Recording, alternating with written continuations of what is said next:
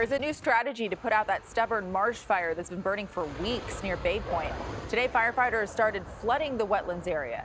The fire has been sending out clouds of smoke in eastern Contra Costa County, and today an air quality advisory was extended again through Monday. That fire has been smoldering since the end of May near Pittsburgh Bay Point waterfront. KPX5's Da Lin has more on the rarely used method to put it out. Workers opened the floodgate Friday morning, releasing hundreds of gallons of water every minute into the burning wetland in Bay Point and Pittsburgh. The plan is to flood the area with about 2 inches of water above ground. What we're seeing is not necessarily large active flames that are consuming vegetation.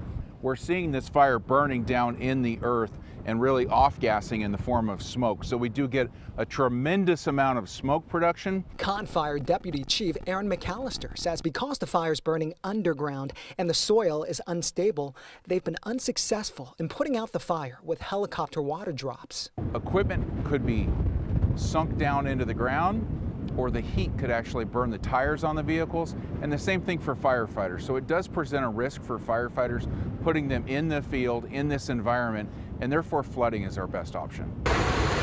Since they're pumping water from the Delta, it took a while to get all the state and federal agencies to sign off on the method. The Marsh Fire has been burning since May 28th, more than a month and a half ago. It started at a Bay Point homeless encampment. It wiped out that encampment. No one was injured, but the fire grew to about 200 acres. Firefighters say it's burning within the perimeter, so it's not growing in size and it's not threatening nearby homes. But folks in East County are running out of patience. It's taking a long time. And when you think it's out, it starts back up. William and Sheila Posey live near the fire. They avoid leaving the house. It really burns my throat a lot.